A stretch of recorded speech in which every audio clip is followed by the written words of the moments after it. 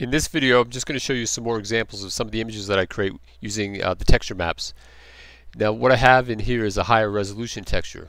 So I've increased the resolution of this particular texture to 1024 by 1024. And so you see it covers quite a large space in here. And this image here that you're looking at is, let me see, about, maybe it's about 1100 pixels total. So it keeps the resolution pretty nice, and you can really see it up in here in these reflections.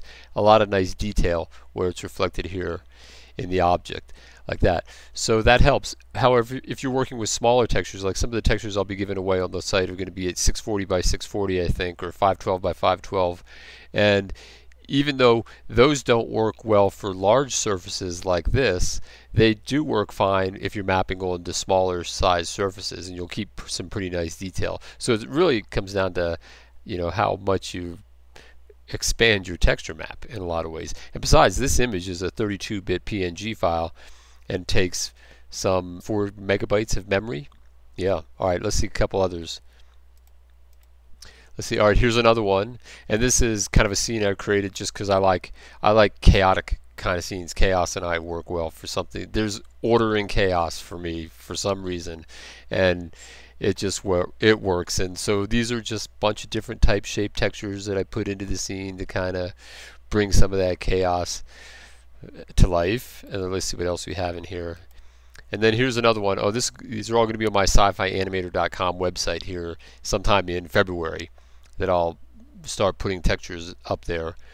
I'll have both high res and low res. The high res will be for commercial use, and of course that'll cost you a little bit of money one way or another. I'm not sure if I'll do a subscription or package them together or what. I haven't decided yet.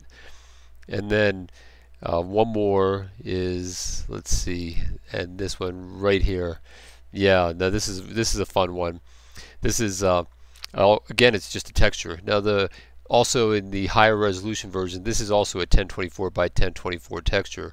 But what I use in the higher resolution versions, I use a combination of opaque and alpha colors in order to bring the textures to life. So I could turn this into a sci-fi creature, I assure you, that's moving around and doing things. But try to imagine doing that with particles, a model, something like that. No, textures can really rock if you really do it right. Okay, and so I just wanted to give you some more ideas about how to take advantage of textures, and I'll see you in the next video.